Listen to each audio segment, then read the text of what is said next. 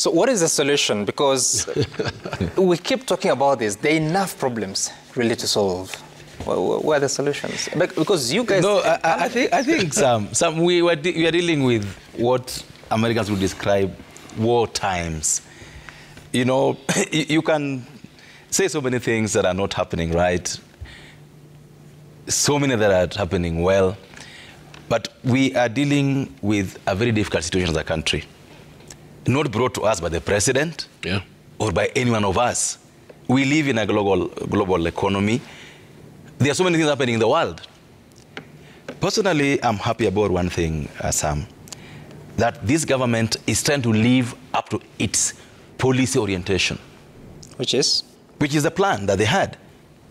Which is how to ensure that, one, let's talk about housing, let's talk about agriculture, let's talk about aggregation. I mean, I see positive work towards aggregation every day. I see positive work on agriculture every day. I see a lot of effort in reforming education funding every day. But do you see the money? Allow me to just tell you what I think is happening, because I've been reading this. The president has gone out of the country now severally, and whenever he comes back, he talks about the jobs he's negotiated for the young people, how it's negotiated for farms to come. And I've seen even one of the papers today talking about how the global techs maybe are going to now leave China or whatever place to come to Kenya. I mean, these things will come to fruition, Sam. They need time. We keep comparing ourselves with Singapore, South Korea, Malaysia. But we want to do Singapore in a year when they did theirs in 30 years. We want to leap into it without going through the paces. We have to. This is, and Honorable Nyonga, I want to tell you this, that much as all of us are hurting, actually us hurting less because we earn bigger salaries. Kenyans are hurting more. But there is an era, a generation that will have to take the flag, Sam. There's an era that will have to take in all the things we're taking in now for this country to take off. And it's our era, it's our generation. It is us who will accept these hard decisions. It's us who will have to accept these high taxes for us to be able to pick up as an economy. All over the world, where it's America, where the UK, there's been, Europe grew out of a terrible war. Germany was built through a serious Marshall Plan that was based on a terrible war. Singapore, if you thought about Singapore, where when you picked Singapore from, there were sacrifices that had to be made. So I believe that the plans of the country, the police orientation for me, I think are right. Anybody who wants to judge a police orientation within a year or 14 months, for me, I think is being judgmental too soon. Why don't we give these policy frameworks that are being implemented time and see how they're going to go? However, I believe that even as we give the police frameworks time, we must allow the citizens to also live. We should not allow them to die as we try to work for the future. Sam, and that's why... Could I respond, Sammy? Just hold on a little bit. I think it's your time. I'm still with the Honorable Ochieng here. Allow me to. Honorable Ochieng, did you hear that very eloquent explanation you give here? Did you hear it from the president's statement? I mean, you can hear what you want to hear, Sam. People use different words to say different things. Listen, the president talked about what he has done. He spoke about education funding. I can use my words to explain what he said. He spoke about agriculture. He spoke about job creation. He spoke about aggregation. He spoke about health, financing, and how we're going to do it. He spoke about them. He may not have spoken to them in the way you'd want to speak to them, Sam. But I believe that he spoke to the issues. I mean, this is not the time to be popular. This is a time to put your foot down and say, this is what I promised. It may take a longer time. But if you're going to make people laugh every time and they're hurting, I don't think it's the right thing to do. The president is being circumspect. He's being realistic. He's telling us, guys, this is where we are as a country. We got a 300 billion debt you have to pay by end of the year. I have to plan for it. We've got planting coming up in March. I have to plan for it. We got our children going to school in a broken education system. We have to fix it.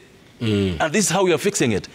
So I believe, in my opinion, that the president, he may not have spoken in the, lavish language or in the flowing prose that someone may want to hear, but this is his way of speech. And I believe that there's a point in time when sometimes lancing the ball doesn't help. You just have to go for it, cut it through, let it bleed, so that then it gets to heal. So I believe that at some point in time, this country will have to understand that we've done many things wrongly. Many things. And I want to believe that where is David Ochieng that has done something wrong, or the president, or anybody else? There's always a Damascus moment.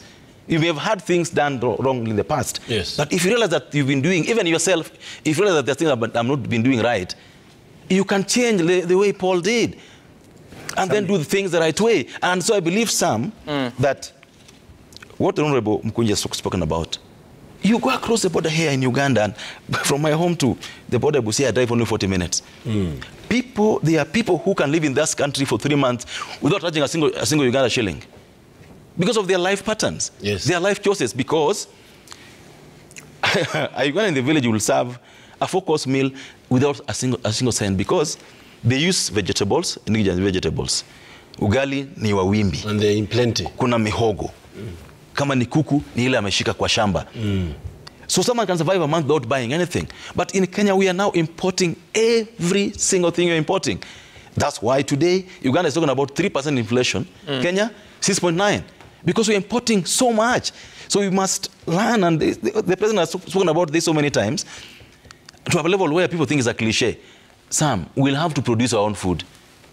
If we are to have hopes of reducing inflation, let's produce our own food where possible. We have to avoid importing unnecessary things, number one. Number two, which I think needs to be emphasized more, and Dr. Bonyoka has spoken about it, is corruption. We are now having ministers, pieces living so large, people are wondering. You're telling us, turning our bells, but your ministers are flying all over the place. We're seeing the kind of shoes they are wearing and all that. It's just wrong.